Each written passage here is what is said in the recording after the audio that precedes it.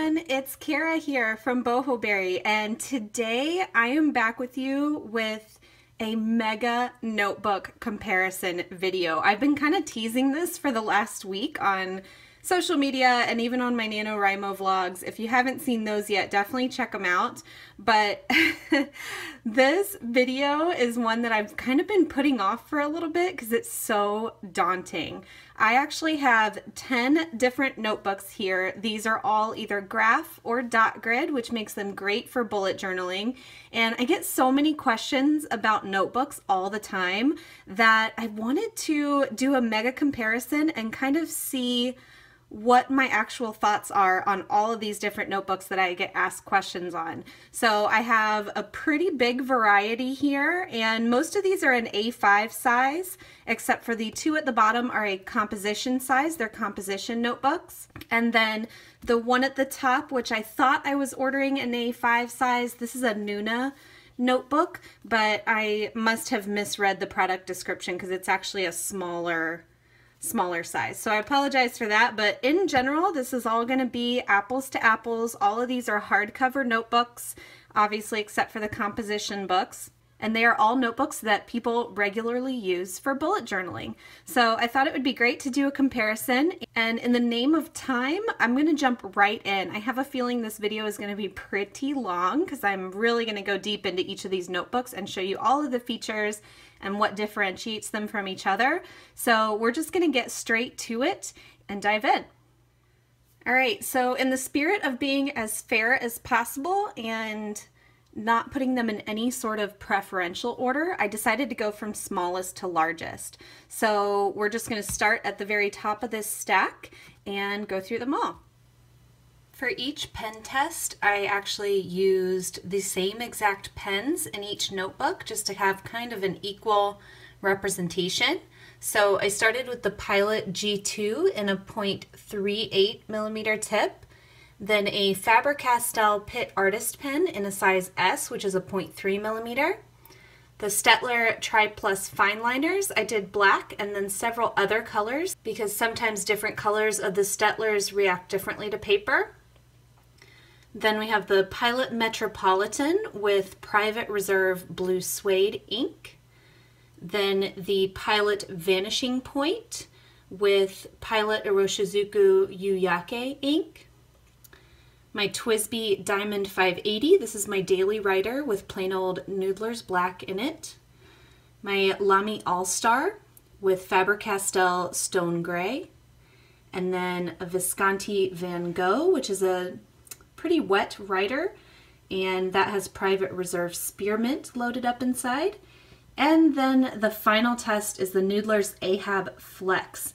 This pen dumps so much ink down on the page, so I thought it would be a good way to see maybe what paper holds up the best to a lot of ink.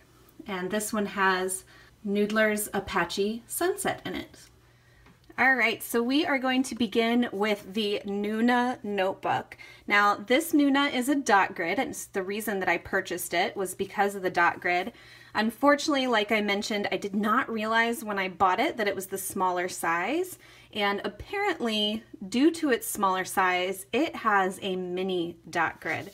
So I don't know if this is going to pick this up on camera. I'll try to get close so you can see, but it's a really light orange mini dot grid, and from what I understand, the color of the dot grid relates to the actual cover of the notebook. So this one is like a neon orange, so the dot grid inside mimics that color. Now, these Nuna notebooks are actually a bonded leather cover, so they're not technically a hardcover, but they're relatively stiff. They're still soft enough to bend. The cover art on them is silkscreen printed. And if you go to Nuna.com, they have a huge variety. I believe this one is actually no longer available. They switch up their cover styles quite often. But this one right here is a 108 by 150 millimeter in size. They also have a larger, almost A5 size. It's 165 by 220. And these notebooks are all made in Germany, but they're made with products based out of Italy, Sweden, and Germany. The paper itself is 120 gram Munkin fine paper is what they call it. It's actually a pretty bright white. And it is thread stitched to lay flat, and it does do a pretty good job. It seems to pop up depending on where you are in the book. I'm sure if I broke the spine a little bit more, it would be a lot easier, but it is thread stitched so that it's supposed to lay a little flatter than other notebooks. This one contains 176 pages, so it's quite thick even with the thicker paper. And then we are just going to jump into the back and look at the pen test that I did here. And the pen test on this one actually looks a little bit funky. I'm going to zoom in here so that you can really see what I'm doing. Let's see.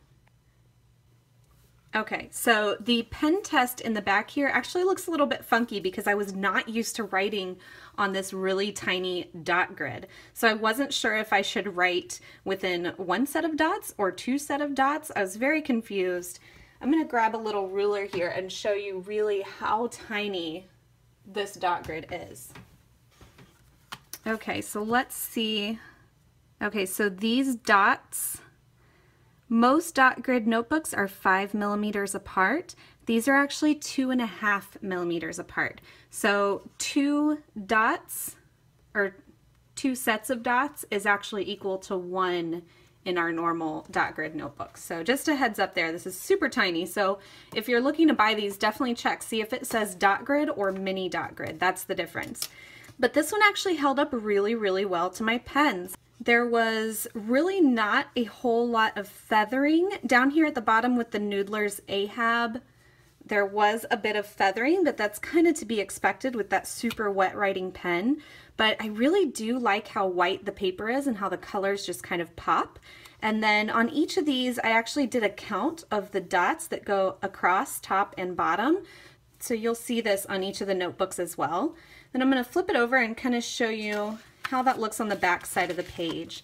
And with these, I really should have done like 1 page in because I forgot about this end piece of paper on most notebooks. That's a little annoying, but there was really no bleed through. There was like, it tried to a little bit in some spots. It tried to right here with, that's the Apache Sunset in the Noodler's Ahab. So that was the wettest writing pen, and there was really almost no bleed through at all.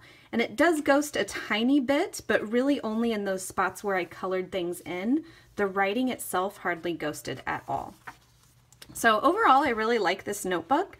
The drawbacks for me is I'm kind of partial to having an elastic band to close up my notebook, and I'm also partial to having a ribbon bookmark. Now I know those are both things that I could put on myself afterwards, but for me, that's what makes it not really work for me.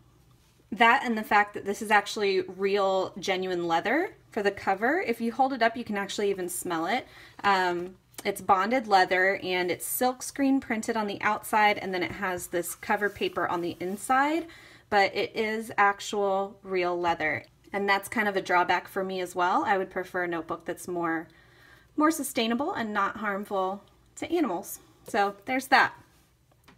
Up next, we have the Piccadilly Essential Notebook. I'm fairly positive that it only comes in black. I have not seen it in any other colors, but this notebook is a hardcover. It's 240 pages, and it also has a Smith sewn binding, so it's supposed to open flat. We're going to open her up and see.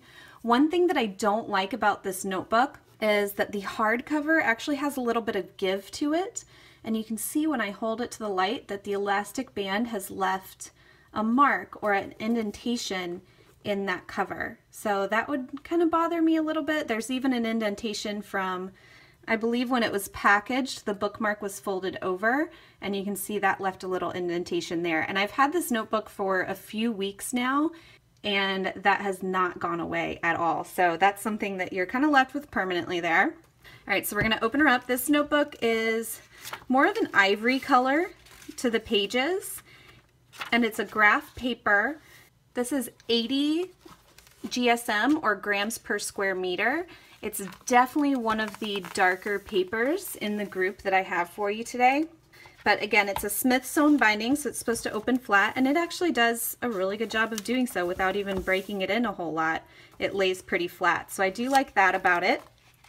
It does have the elastic closure, like I said. This one has an expandable interior pocket, so if you use that a lot, maybe to hold stickers or receipts or things like that when you're on the go, that's in there for you. Then it has a satin page ribbon, which I like. This notebook itself is 5 by 8.1 inches. So it's an A5 size, but it's a little narrow. It's actually 127 by 206 millimeters. They also have this available in B5 and B7 size, and it's a 1/4 inch graph is what they say. So we're gonna look at that and see.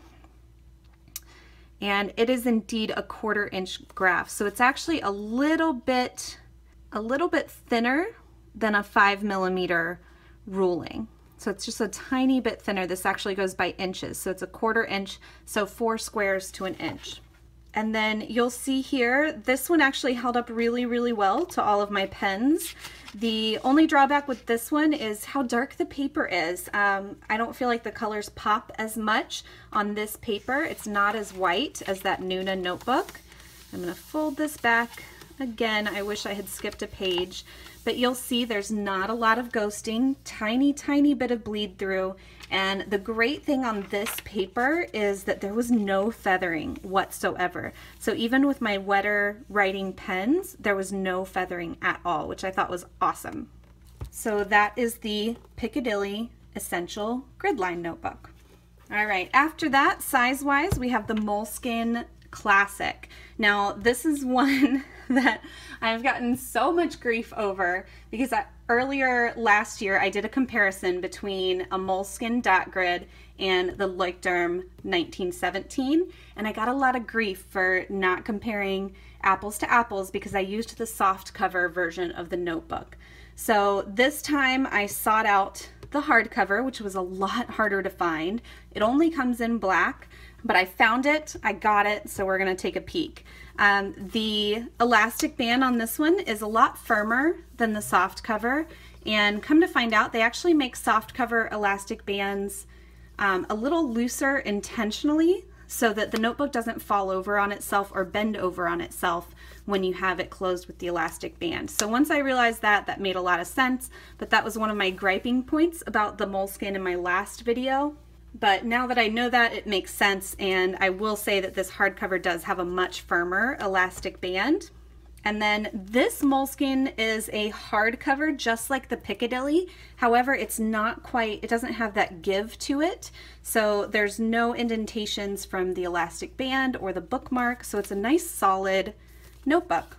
And this one is 130 millimeters by 210, which is 5 by 8.25 inches. It's also available in a smaller 90 by 140 millimeter and a larger 190 by 250 millimeter. So this is a dot grid notebook. It's 240 pages, acid free. I could not find on the Moleskine website or in the notebook itself anywhere what the weight of their paper is in this notebook. But we're gonna check it out here. It is also thread bound, so it's supposed to lay pretty flat. And it does, it requires a little bit of scooching, is that a word? Scooching for it to lay flat, but that's no different than most thread bound notebooks. You kind of have to break it in a little bit. And this paper is a little bit lighter in color than the Piccadilly. So it's still an ivory, but it's a little bit lighter. We're going to turn to the back page here so I can show you. It also has the expandable inner pocket and the satin page ribbon. And overall, this one held up really, really well to my fountain pens and other pens as well. We'll flip this page over so that you can see. For the most part, there was no bleed through. There was some bleed through in these little corners of the squares, and then there was a lot of bleed through here with the super wet Noodler's Ahab fountain pen, and then there was a tiny bit of bleed through with that Pilot vanishing point. So I think depending on the ink that you're using in this notebook and definitely the nib size of your fountain pen, that's going to make a difference. One thing I will say is there's a ton of ghosting, so you can see, you can actually almost read everything that I wrote through the back side, which we haven't seen in the last two notebooks. So that's something to consider. If ghosting bothers you, this one might not be the one for you. But overall, I think it's pretty good. Not bad at all. Okay, let's move on to our next size notebook. And this, not to be confused with the Piccadilly Essential Grid, this is actually by Peter Popper Press. It's called Essentials. It's also a grid line notebook, but this is more of a true A5 size. And this is a hardcover as well, kind of akin to the Moleskine hardcover. It does not leave an indentation. It's nice and hard. It doesn't have any give to it. And this one is 210 by 148 millimeters, or 5.5 by 8 inches. So it's more of a true A5 size. It's 192 pages of 100 GSM acid-free archival paper. So we're gonna open this one up, and you'll be able to see here on the inside, this paper is nice and light. I can actually compare it side by side with the Piccadilly, which is the other graph notebook that I have, but you can really see the difference in the color of the paper. So the Piccadilly is a lot more yellow ivory. This one is a lot lighter. Okay, and then again, this is quad ruled, so I believe it's done by inches. So let's look here on the inch side. And yes, it's a 1/4 inch per square. So 4 squares per inch on this graph ruled notebook. Again, we have the expandable pocket in the back and the satin page marker. And then we're gonna flip to the pen test. And this one here actually did really well as well.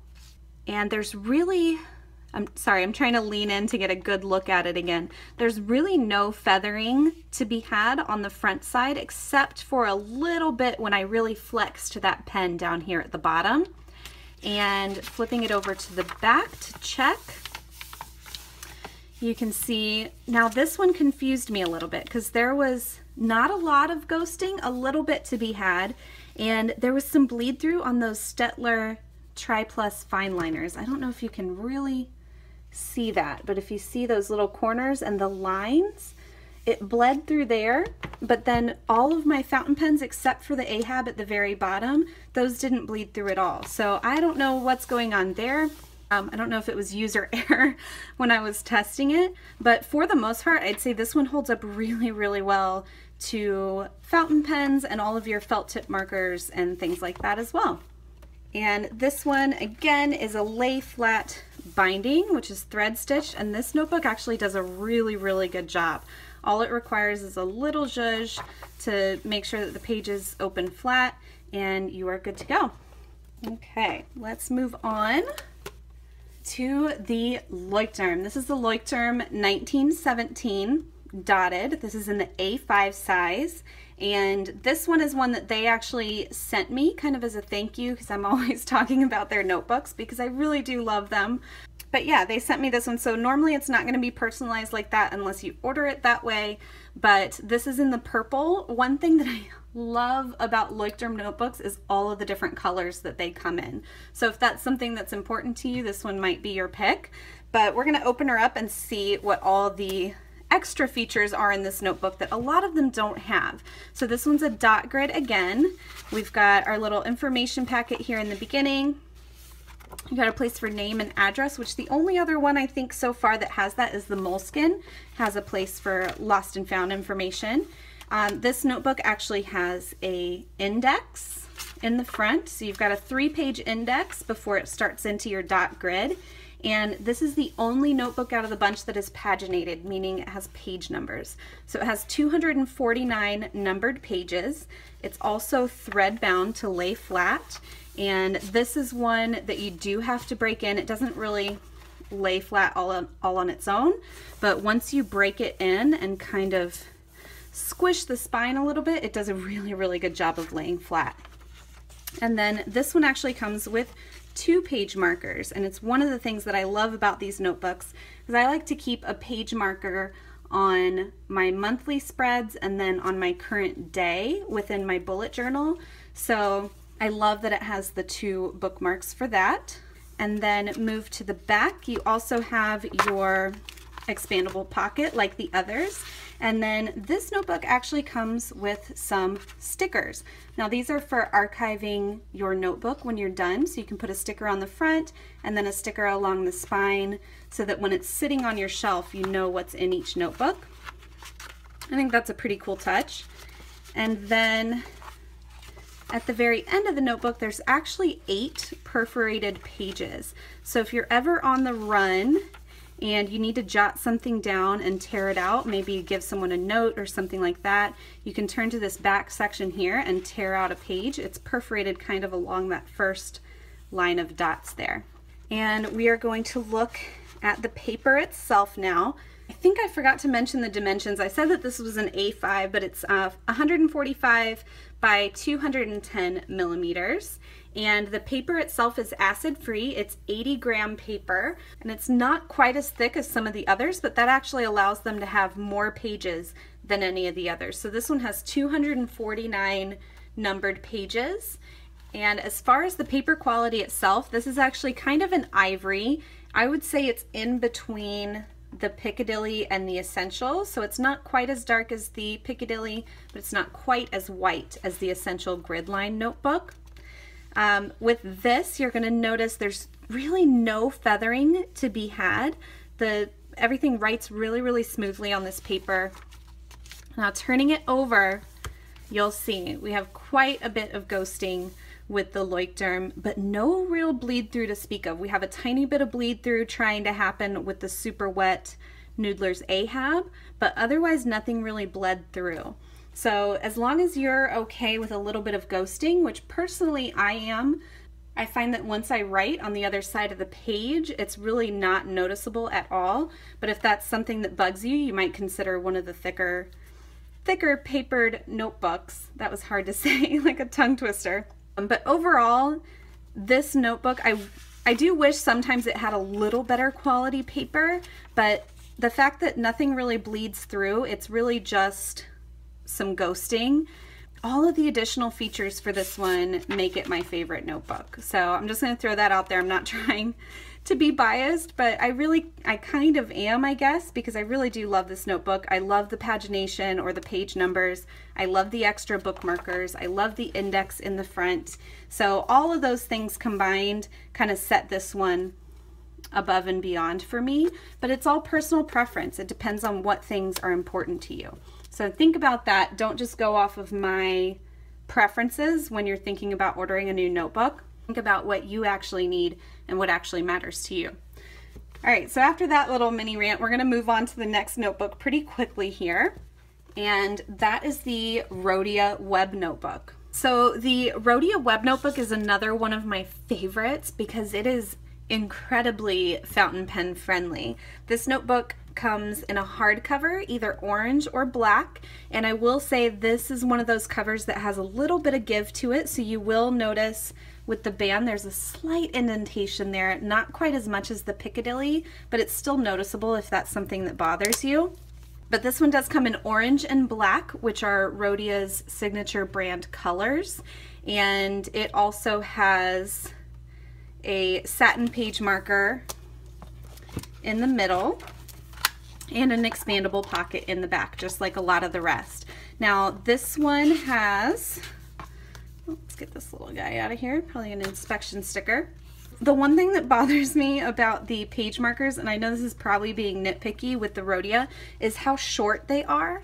So when your notebook's closed, if you go to expand it, I don't know if you can really see that, but you have to literally like pull it open. I know it's nitpicking, but for example, with something, I'm going to use the moleskin as an example, but with the moleskin, this one is long enough to where when you pull that page marker over, you can actually flip it all the way without your hand scraping against the notebook. So I don't know if that's important to anyone but me, but something to think about.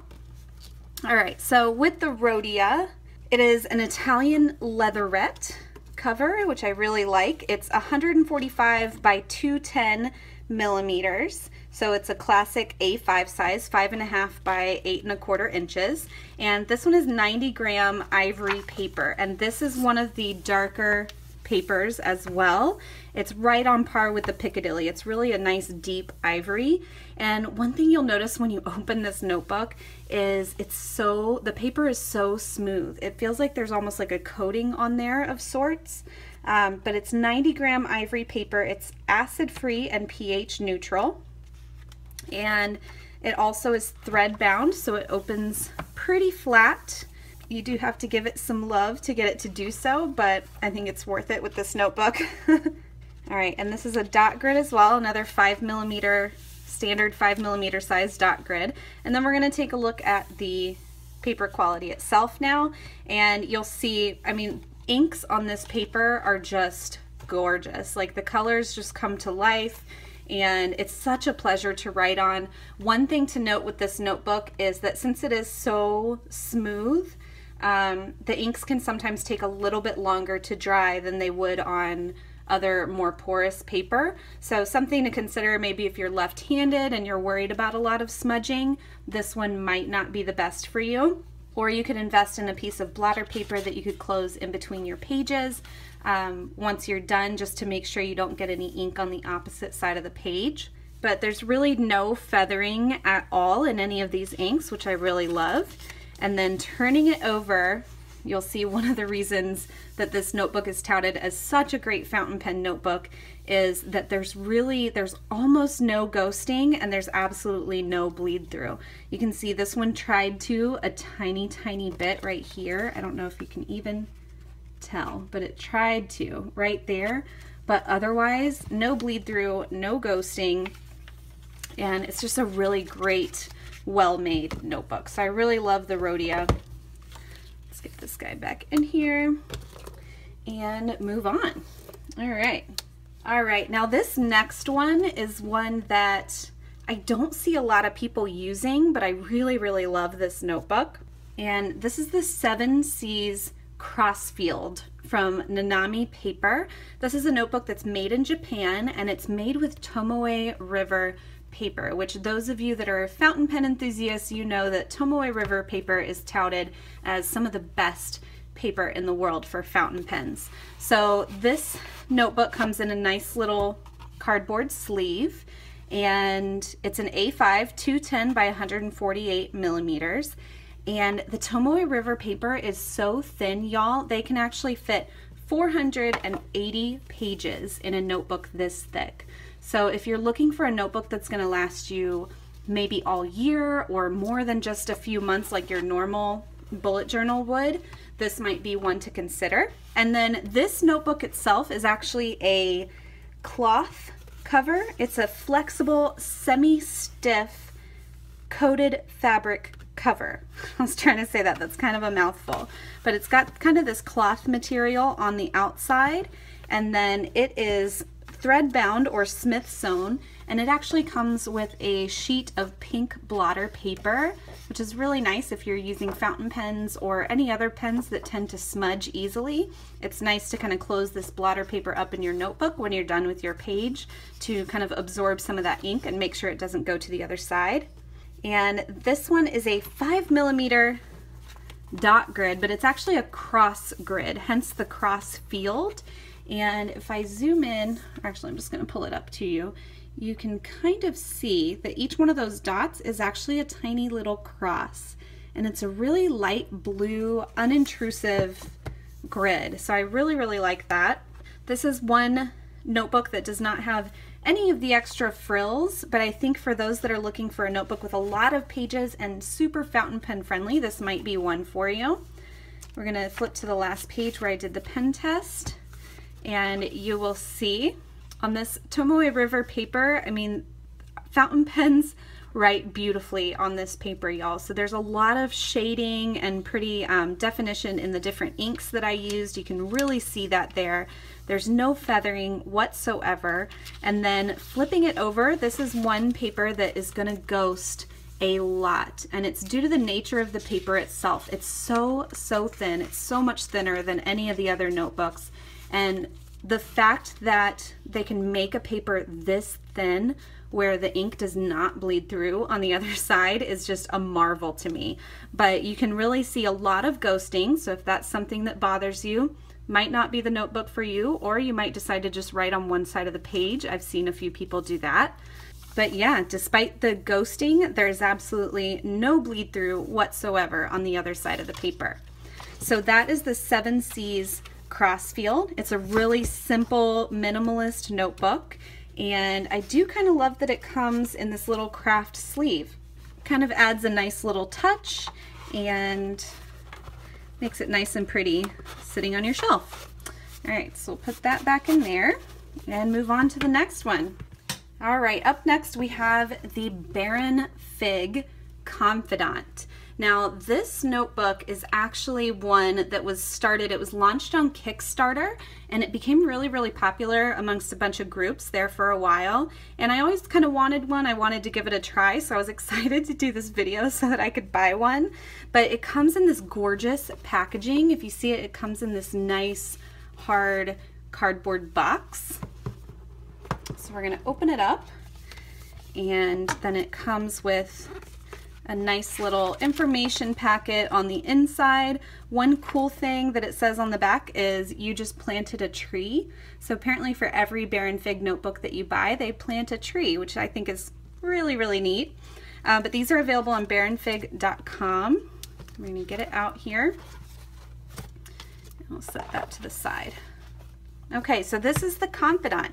It's a hardcover, but it's coated in a cloth, and it comes in a gray, like a light gray like this one, and a charcoal, which is a deeper, darker gray.